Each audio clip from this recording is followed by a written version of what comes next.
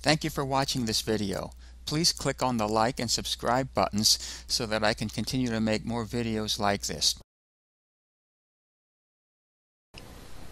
53. A circuit conductor that is intentionally grounded is called is it A, grounding conductor, B, unidentified conductor, C, grounded conductor, D, grounding electrode conductor?